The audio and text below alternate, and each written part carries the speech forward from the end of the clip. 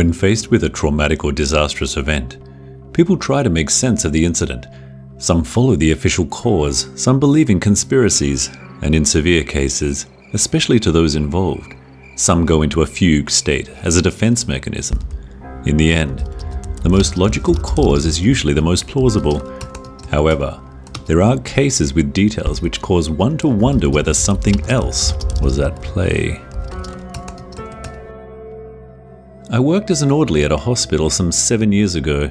It was a decent job for me. I got to help others and met a lot of different characters daily.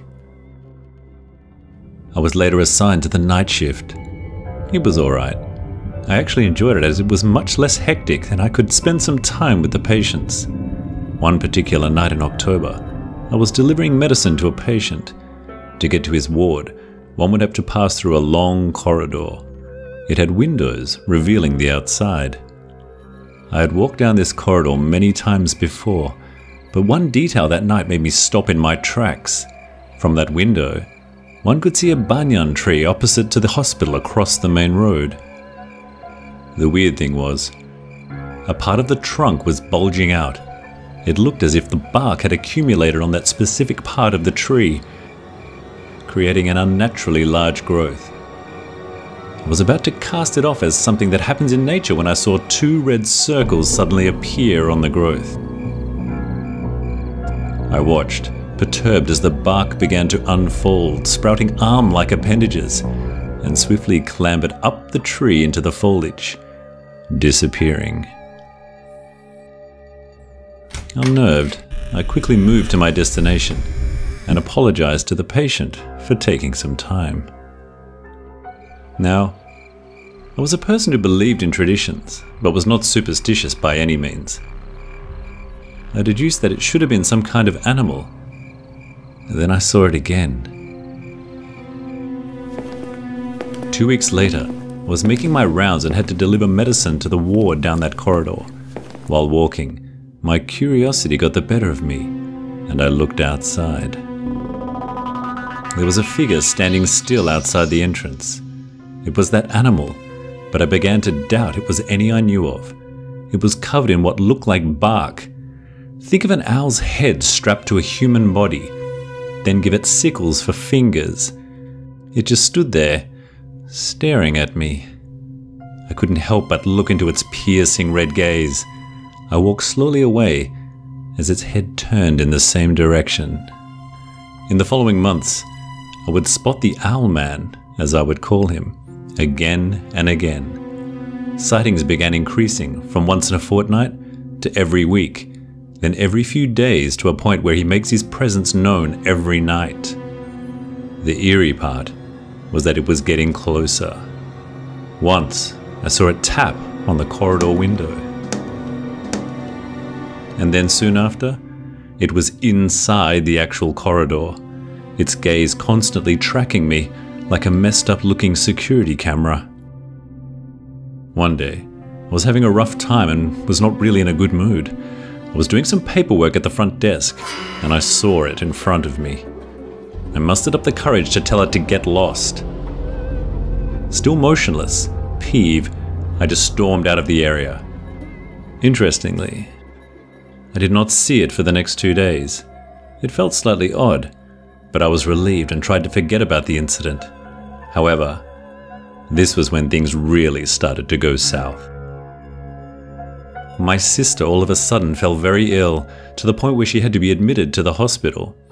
While she was there, I made it my priority to check on her every night. On one of these nights, I went in to check her ward. I opened the door of her room and peered in to see how she was. He was there.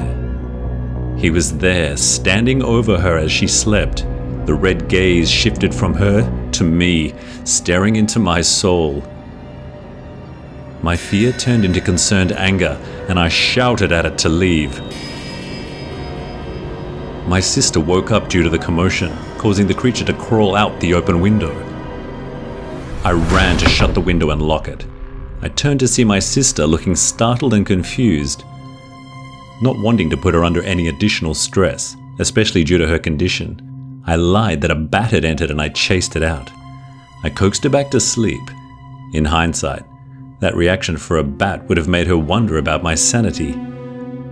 After about a month, she started recovering and was thankfully discharged soon after. It would not end there though, as 2 nights later, I was running errands outside the hospital building. A loud screech brought my attention to the top of the building. There was the Owlman, perched on the top. We exchanged stares for what felt like hours. As we did, I felt a terrible sense of dread and angst.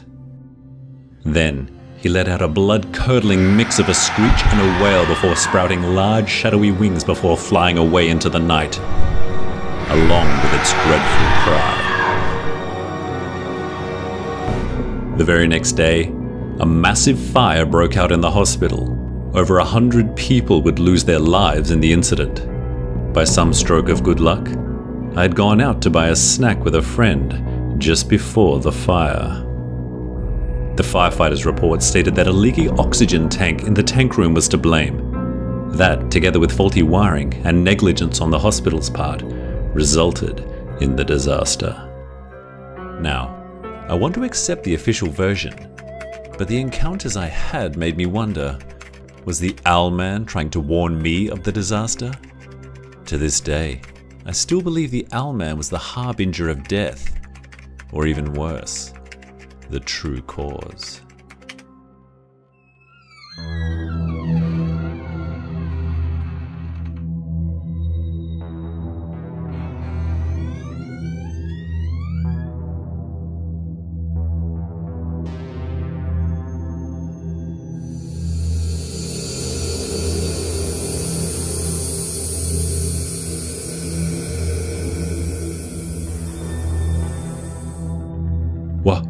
What do you want now?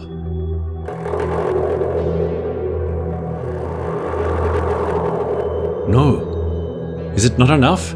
I can't do this anymore. I won't do this anymore.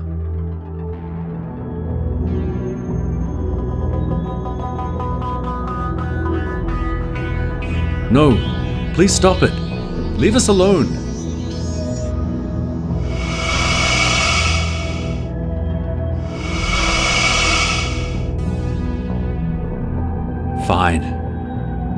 Fine, I'll do it. But please leave after that. Please just leave.